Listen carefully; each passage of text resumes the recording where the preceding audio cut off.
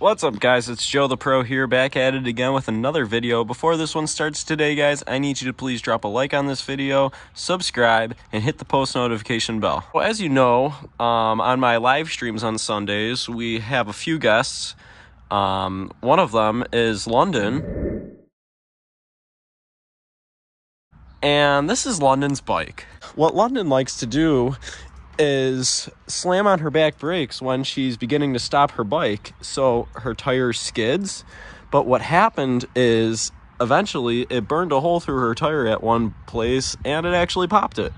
So I'm going to show you guys how to change a bicycle tire. What I'm trying to do with this video is kind of take some of my viewers' attention away from the bowling aspect just for a video, because especially while learning the new concepts in the machines, it can get a little frustrating. So I'm going to just do a nice simple video today that just goes over relatively simple concepts and things that we should all already know. If you have an old ordinary bike, some of them might have disc brakes and some of them might have like brake pads that go along the rim. So that's what we have in this case here. So if you look next to her nice little pink brake brackets here, you'll see the pads there, and as well as this cable here. This cable is what you pull when you pull your brake lever, and it actually squeezes the two brackets together, stopping the rim.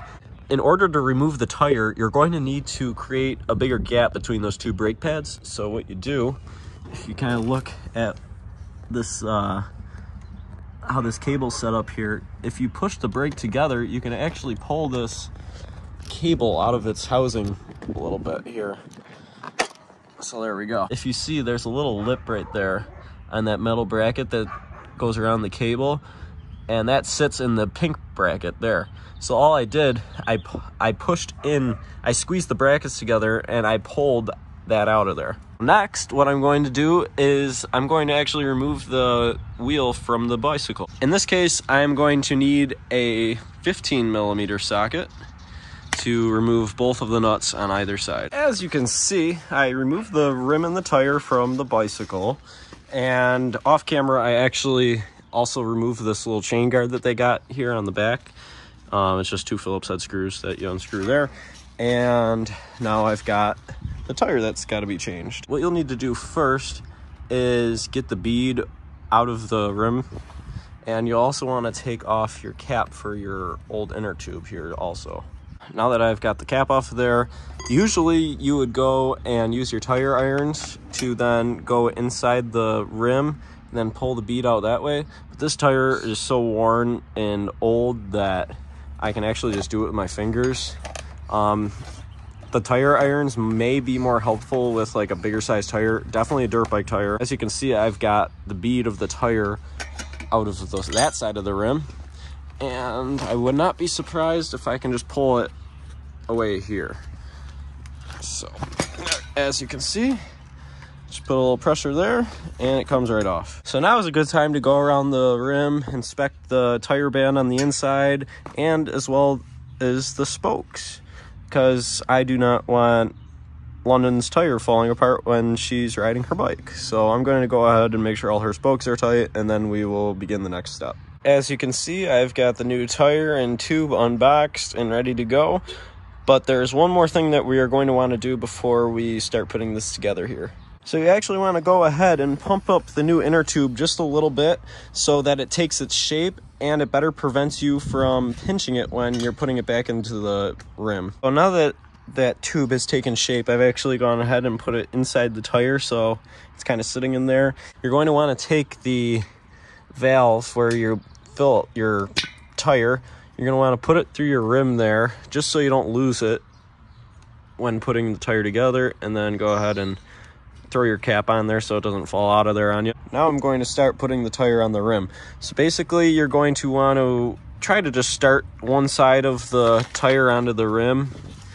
It's kind of hard for me to do this with one hand, but what I'm going to do is just kind of get that one side to seat on there, just like that. I've got the rim pretty much sitting in the tire on the one side, and now I'm going to go ahead and go on the other side and just kind of pry the tire onto the rim like that, and just squeeze it since it's already around the rim for the most part. All right, so this might be a little bit more challenging for some of our younger folks here. You're going to get to a point where you have the whole tire on the rim except for like one last little part here.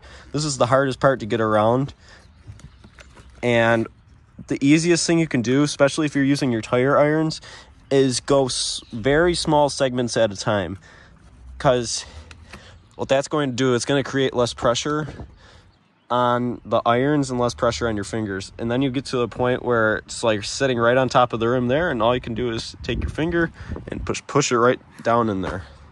And now my tire is back on the rim, and before I go ahead and inflate it, I am going to take some of the Simple Green here, or actually it's not Simple Green anymore, but same concept. I'm just going to squirt it in the bead of the tire there, so that way on both sides the tire will sit on the rim the correct way and prevent it from getting all squirrely on there. So this is just kind of lubricating the tire here. One of the reasons why I put the cardboard down before we started. As you can see, I'm running out here, but that should be good for what we're using it for. So now I'm going to go ahead and take off the cap for the tube there, and we're going to start inflating.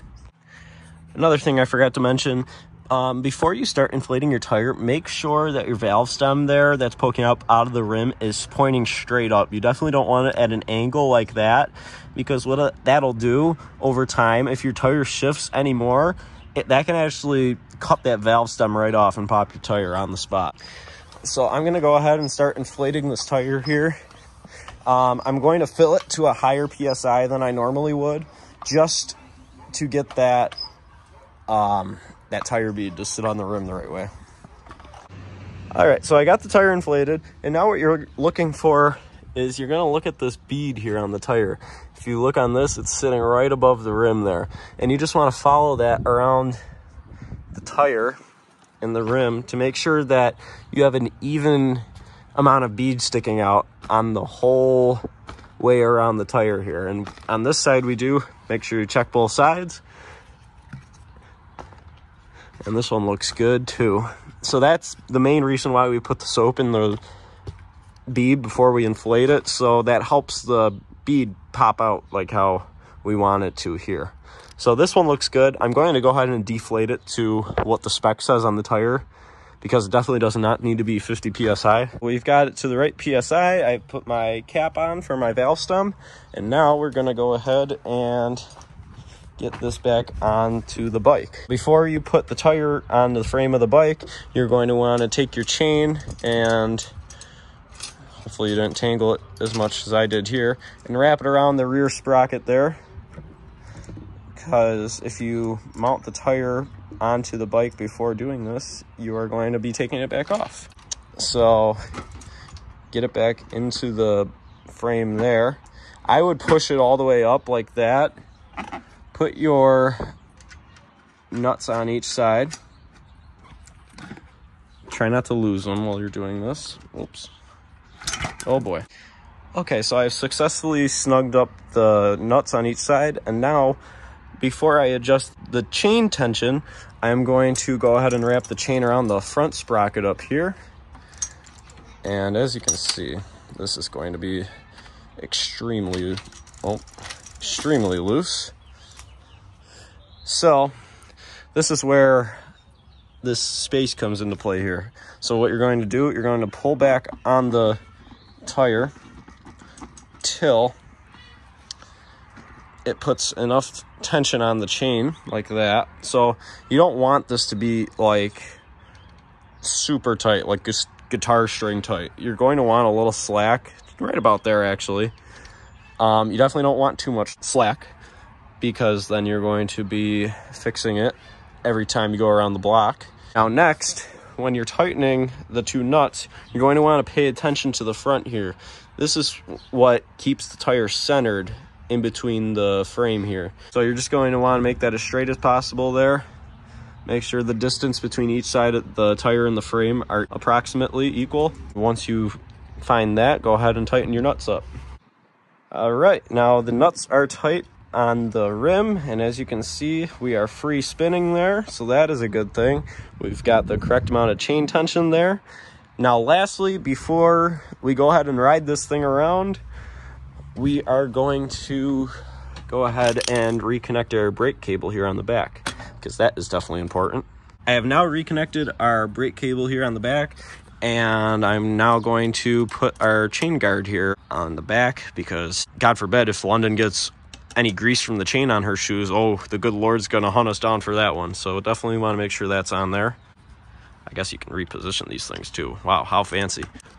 That is how you correctly change your tire on a bicycle. So I hope this video helped somebody out. If it did, please let us know in the comments below. If you have any other requests for future videos, please let me know about those too, as we will be back in the bowling alley probably for the next video. And without further ado, please like, subscribe, and peace. And remember to do it like a pro. We'll see you guys in the next video. Thanks for watching.